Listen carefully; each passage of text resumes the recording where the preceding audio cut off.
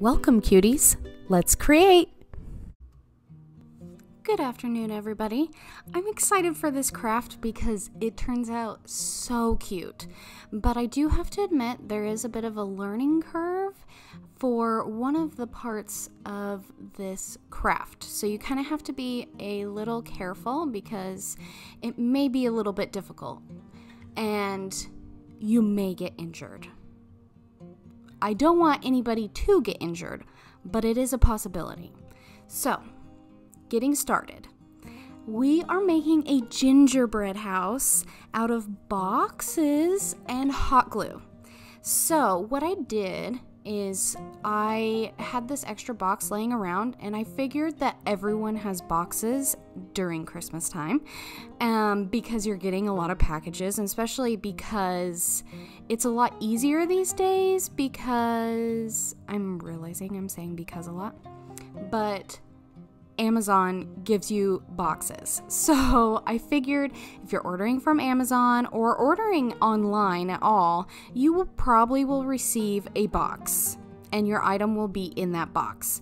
So I decided to use a box to try and create just a little decoration that I can use around my house and to see if I could do a gingerbread house. And me and my husband, we did like a traditional gingerbread house, and it's really difficult. Using the kits that they give you, the icing never turns out. It's always like going everywhere, so it doesn't look nice, but you try anyway. So I was like, I want to see if I could make a really cute, nice looking gingerbread house that I could, and at first I wasn't going to keep this. I was just going to do it for the video and then delete it, throw it in the trash once, the Christmas season was up. But I really like how this turned out, so I'm keeping it. And it's going to be a decoration every year because it's so cute. So what I have is I cut apart this box, and this is just one of the sides of the box, and I measured it out so it was pretty perfect. Not pretty perfect, but even.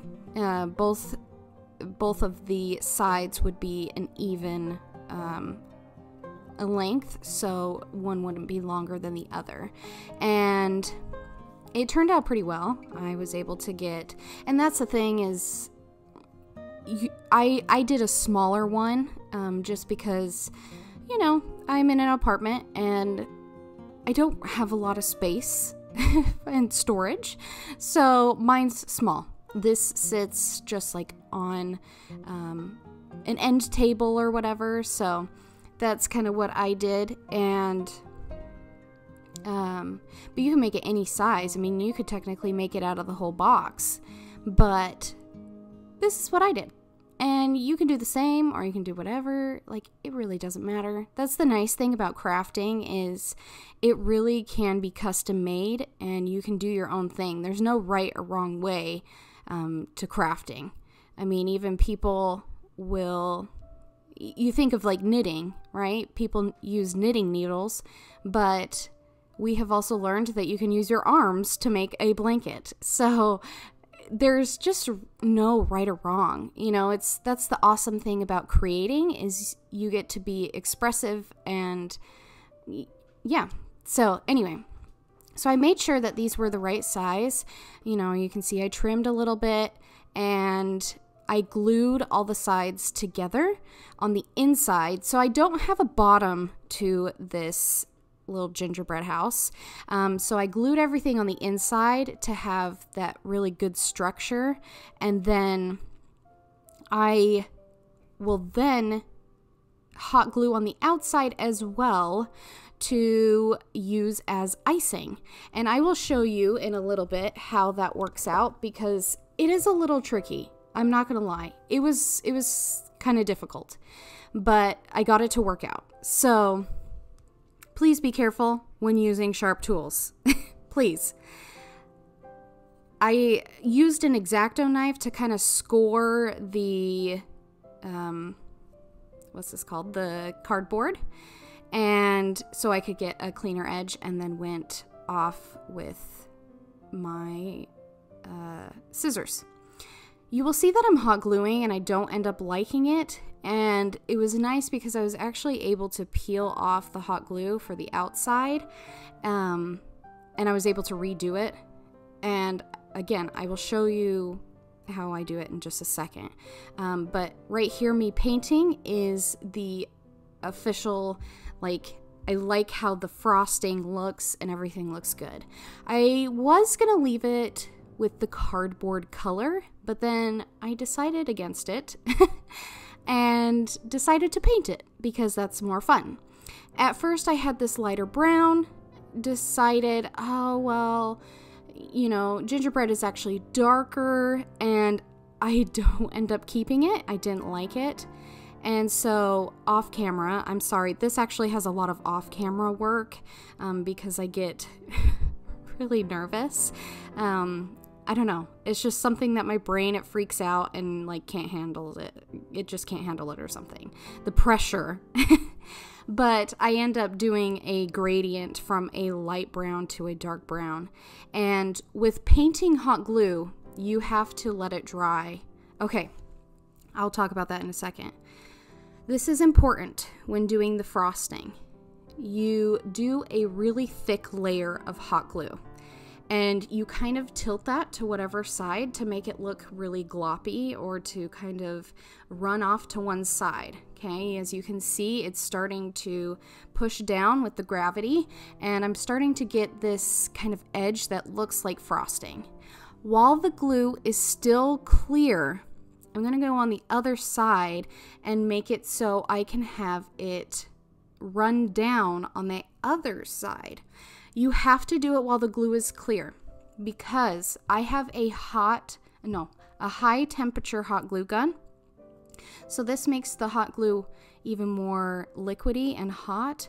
And this is important to do it while it's hot, because if you wait till it cools completely, you will see each individual layer of hot glue that you put. While it's still clear, you're able to add more and more, and it will melt and fuse together. High temperature hot glue guns work best for this craft, not low temperature ones. I do have both, and I used my high temperature one.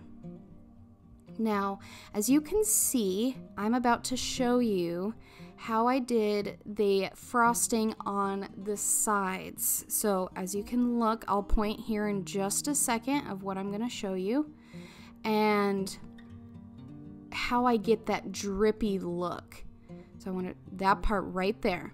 So since it's at an angle already, and you don't have to have this part, but I thought it was kind of cool, is I get a huge glob of hot glue, and because of the way that it's slanted to the side, it automatically kind of slides off.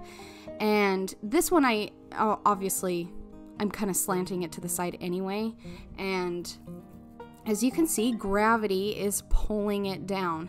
And if it's not going fast enough, you can always, while it's clear, add more hot glue, and that will make it more drippy. So if you want a thicker section, do it while it's clear, and it will look more uniform, and you won't have these strips of hot glue. So I did have some that obviously didn't drip all the way down, and I had some that actually dripped all the way down to the desk, but I was able to, it turned out fine. I just ended up cutting it. So that's how I did that. Back to painting to hot glue. Painting hot glue, you have to do it layer by layer. Okay, the first layer is going to be super clear. You have to lay it on thick, and you have to let it dry completely. You have to be careful because you may end up lifting some of the previous layer. So you have to be very careful and wait for it to dry. So then what I did is, as you can see on the side, I have these green and red dots, and I just got hot glue and I just made these little circles, and then I ended up painting them, and I decided to do that, and then I would paint on any other things that I wanted. So this isn't anything super glamorous or super cool. Like, it's not fully decked out. I just did a couple of things, and I apologize because I will get frustrated and I will stop recording and I'll see if I can fix it, and then I will forget to record again, and so then I end up doing a lot off camera, and then I'm like, oh yeah, I need to kind of show what it looks like. So I apologize because this happens a lot in this video, just because the hot glue was kind of hard to figure out, because I did wait for it to dry completely, and then did, you know, another layer, and it looked really chunky, and so I was able to kind of go through and use this learning curve and figured out how hot glue works for this particular project. So I am just kind of sketching out what I want my front door to look like. I figured candy canes would look cute, and then a big round peppermint on top, and then I just paint those, and I also paint windows as well, but everything else I just used those dots that I made, and I just kind of glued them wherever I wanted, and that's just kind of what I did, and it was really fun. And it was, I mean, you can decorate it however you want. Once I got to this part, you know, I could add as much as I wanted to, but I kept it pretty simple. So here I went in with a paintbrush and was going to paint everything, but then I have, oh shoot, I think it's called an embossing tool. I'll have to double check, but it has just a little ball on the end, and I ended up using that for a lot of the painting. For the detail work, I used it for the whole thing on, so this tool right here that I'm using, I use it actually quite a bit, but for like big spaces, for example, the door, when I painted it brown, I used a paintbrush, and I am sorry that apparently my camera is not sitting still, but so I did get a little bit of this, and then I waited for it to dry, and then again, like I said, I forgot to keep recording, and so this is the final product. I think it turns out so cute. Oh my gosh. I seriously think it's the most adorable thing ever. I ran out of glue dots, so just ignore that there's not two upper green ones on top of that row on the roof, but I think it's super cute, and it's super fun, super easy, and all you need is box and hot glue and paint. Thanks for watching. Don't forget to subscribe, ring the bell, give the video a like or a comment, stay a while and watch a couple more episodes, and until next time, keep creating.